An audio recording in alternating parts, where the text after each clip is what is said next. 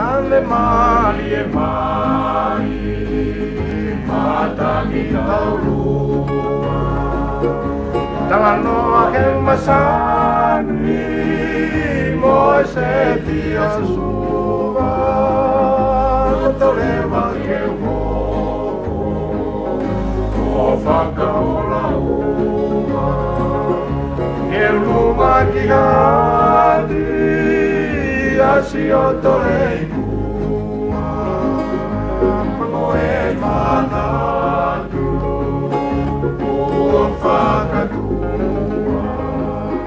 Ta whesi oi mai, e oi halapuna. Ta sami peni fie fia, tosi e te koula.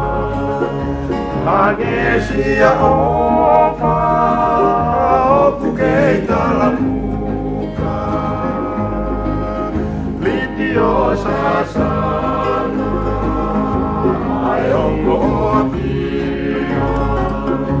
Tampai e pouli, ako no kasauhina.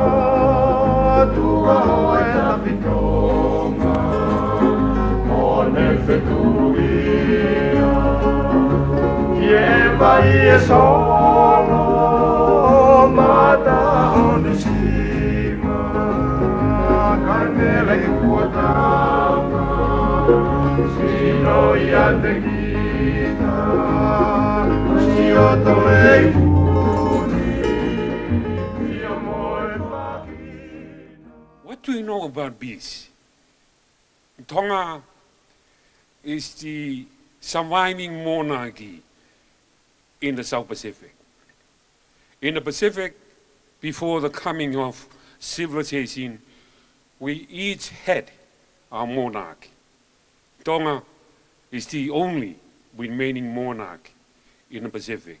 In fact, we had never been colonized. Maybe that's why Tonga is still the surviving monarch and self-government. Never been at war.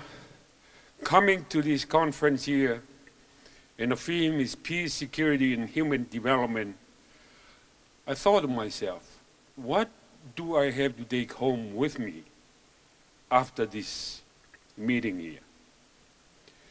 Universal Peace Federation maintains that any successful strategy for peace must take into account the spiritual dimension of all human identity, experience, and interaction.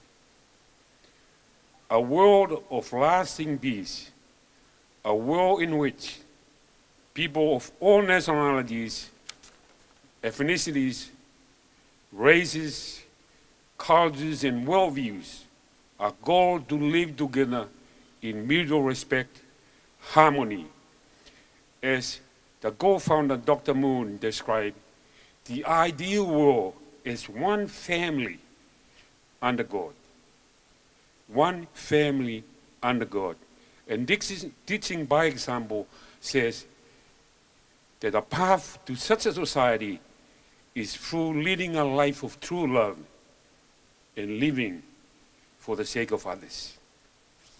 As I mentioned, to have a meaningful participation in this international gathering, having peace as its central theme, I have to look at the spiritual dimension of my country's way of life and experience to see how to attain peace in the land.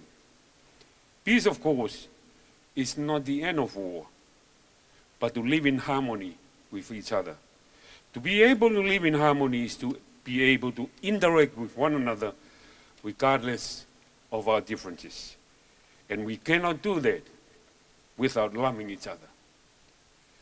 And on that basis, we can then be able to live for the sake of others.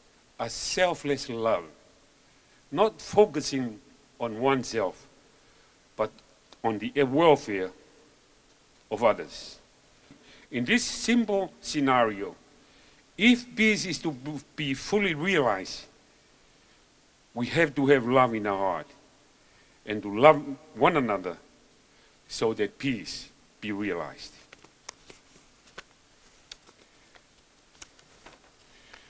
The Prime Minister and myself have a monthly audience with His Majesty. To me, this is an opportunity for us to consult with His Majesty as to how to bring our simple problem to bear. If all of us, His Majesty, the Prime Minister, and all those in power, to lead by example by living for the sake of others, we can definitely find ways to bring change to our country in peace and harmony. Love one another, for God so loved the world that He gave His only begotten Son, so that those who may believe in Him have eternal life.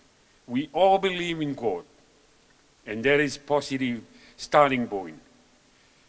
That God wants us to be one family under Him and to live for the sake of others, and that is the only way peace can be realized. Thank you.